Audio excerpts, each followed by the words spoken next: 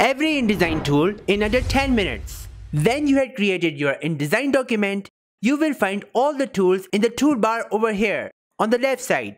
Let's explore each of them.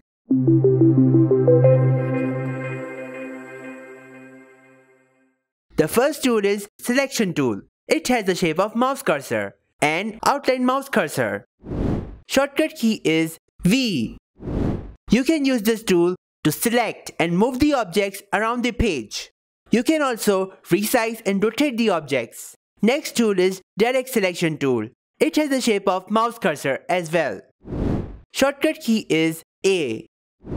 You can use this tool to move the path and handles of vector objects. You can even click the anchor points of grouped items. Although in Adobe Illustrator, Direct Selection tool is capable of rounding the shape corners. However, the same tool does not work the same in Adobe InDesign. Next tool is Page tool. Shortcut key is Shift P.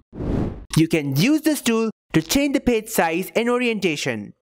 Then we have Gap tool. Shortcut key is U. You can use this tool to add spaces and gaps between the objects, text and images. To learn more about the Gap tool, the tutorial link is present in the description. Next tool is Content Collector tool. Shortcut key is B. Use this tool to collect the content from different pages in InDesign document.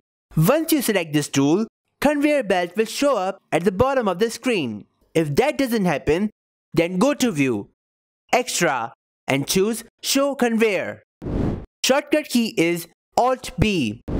In this conveyor belt, use this Content Collector tool to add the items in the clipboard. Next tool is Content Place tool. Shortcut key is B. Press B once again and then you will get Content Collector tool. And press B once again. Then you will get Content Place tool. You can switch between them. In this conveyor belt, use Content Place tool to paste the items to other InDesign document. So basically, you can copy the items from one document using Content Collector tool. And then paste those items to other document using Content Place tool. Next tool is Text tool. Shortcut key is T. Of course, this tool is used to type the text. For example, letters, characters, and numbers. Also, when your text tool is selected, you can draw the text frame on the page. That will contain all of your content. If you expand this text frame, the remaining text will show up. And if you reduce the text frame, the text will hide, unless you want it to continue to the other page. Next tool is Line tool. Shortcut key is \. Use this tool to draw the lines on the pages, vertically, horizontally, and diagonally. Next tool is Pen tool. Shortcut key is P. The most famous tool that is found in every graphic design software, whether Photoshop, Illustrator, InDesign, and CorelDRAW. Use this tool to draw the paths of a straight line or curved lines on the page. It uses anchor points and handles to draw the objects. Keep in mind, Pen tool works different in Photoshop, Illustrator, and InDesign. To know those differences, check out the tutorial that I had added in the description. Also, note down, lesser the anchor points, smoother is the curve. Now, when you right click on the Pen tool, it will expand, showing you more tools related to Pen tool. Next tool is Add Anchor Point tool. Shortcut key is equal button. Use this tool to add anchor points to the existing vector shape on the page. Let's say this is square. It has 4 anchor points on the corners. With this tool, I can add more anchor points so that I can manipulate the shape as much as I want. Next tool is Delete Anchor Points. Shortcut key is minus. Use this tool to remove anchor points from the existing vector shapes that are not useful. So, let's click on the anchor points on the square. You see, now this shape is a triangle. Next tool is Convert Direction Point tool. Shortcut key is Shift C. Use this tool to move the anchor points. You can transform this rectangle into trapezium just by moving these anchor points with this tool. Next tool is Pencil tool. Shortcut key is N. Use this tool to draw the open and close path on the page. It feels like you are actually drawing with a pencil on a paper. Next tool is Smooth tool. Unfortunately, it has no shortcut key. Use this tool to smoothen the path. This path is redrawn with fewer anchor points. Next tool is Erase tool. Use this tool to cut the shapes in half and form new paths. Next tool is Rectangle Frame tool. Shortcut key is F. Use this tool to place the graphics or images inside it. It will display a large X to act as a placeholder. If you cannot see the X, press Ctrl H. Now, drag and drop any image you want. In similar fashion, you can do for Ellipse Frame tool and Polygon Frame tool. Next tool is Rectangle tool. Shortcut key is M. Now, this is used for drawing rectangles on the page. You can also add an image into the rectangle, just like the Rectangle Frame tool. Although they function the same, it only helps the non-designers to understand that this frame is actually a frame holder, where they should put their graphic and content. Next tool is Ellipse tool. Shortcut key is L. With this tool, you can draw circles. Then we have Polygon tool. This is the function of Polygon tool. Next tool is Scissor tool. Use this tool to split an open path into two independent elements. Next tool is Free Transform tool. Shortcut key is E. Use this tool to scale up or scale down any graphic on the page. You can even rotate the objects. Next tool is Rotate tool. Shortcut key is R. Use this tool to rotate the objects. This one is little bit different from Free Transform tool. It shows the rotation point around the graphic. So, if I place this point far away from the square will rotate against the distance from the rotation point. If I bring this point to its corner, the square rotates with respect to that axis. Next tool is Scale tool. Shortcut key is S.